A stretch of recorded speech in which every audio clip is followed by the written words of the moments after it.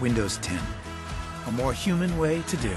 As Microsoft introduces its new operating system, it's hoping to avoid the growing pains from Windows 8. People were left kind of confused. They got rid of the start menu, got rid of the taskbar.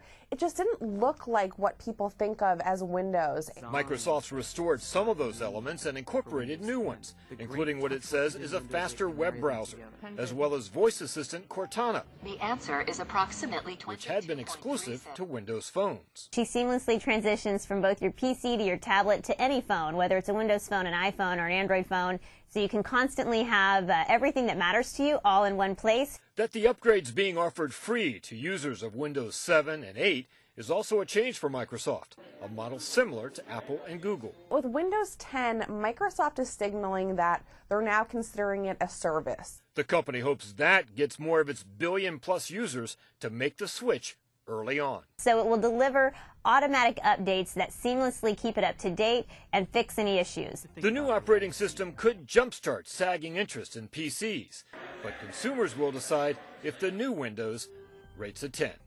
Mark Barton, NBC News. The first thing we did is we took a step back and